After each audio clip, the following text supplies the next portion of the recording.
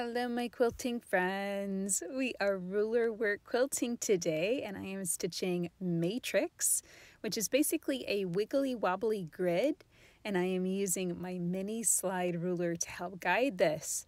So the biggest key with this is just to pick a scale, and that is the distance between your lines of quilting, in which case in this tutorial I'm doing a 1/2 inch spacing.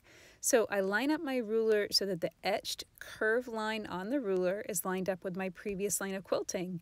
And so that distance plus the distance on my ruler foot, which is a 1/4 inch, equals 1/2 inch spacing between those lines.